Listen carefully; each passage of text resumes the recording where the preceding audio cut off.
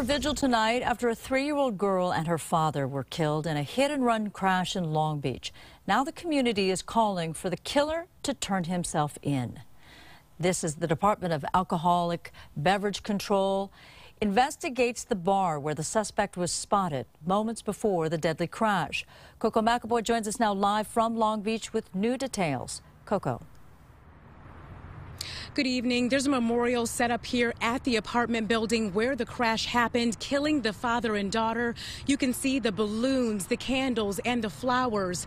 The driver slammed into the side of the apartment building here after he allegedly left the sports bar in the same neighborhood here on Rose Avenue.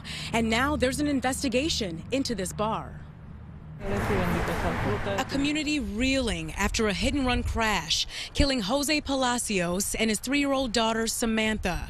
The girl's mother and her surviving son sitting quietly among the crowd, just feet away from the bottoms-up sports bar, now facing scrutiny over the crash. I wish they could shut them down, because this is not a good place. The suspect allegedly left the sports bar before the crash. Surveillance video shows his pickup truck veer onto the sidewalk and slam into the apartment building, killing the father and daughter.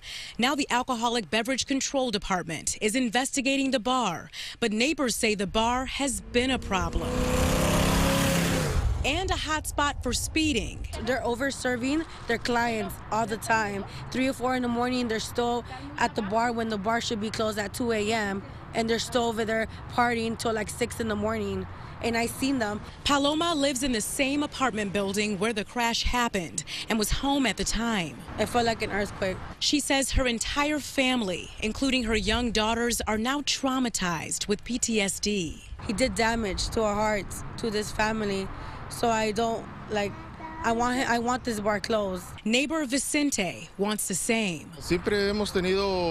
He says, I'm afraid of an accident or that something will happen at the bar because I've witnessed other times when people have died there. Bottoms Up Sports Bar declined to provide a statement or an interview Saturday.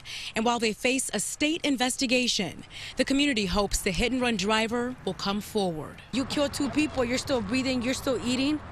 You need to turn yourself in. And neighbors say there have been a lot of problems at the sports bar. They say oftentimes patrons leave the bar and end up hitting some cars that are parked on the side of the road here. But of course, in this case, the driver ended up slamming into the side of the building. And police are still searching for that suspect. If you know anything, you're asked to call police. Reporting live this evening, I'm Coco McAvoy, Fox 11 News.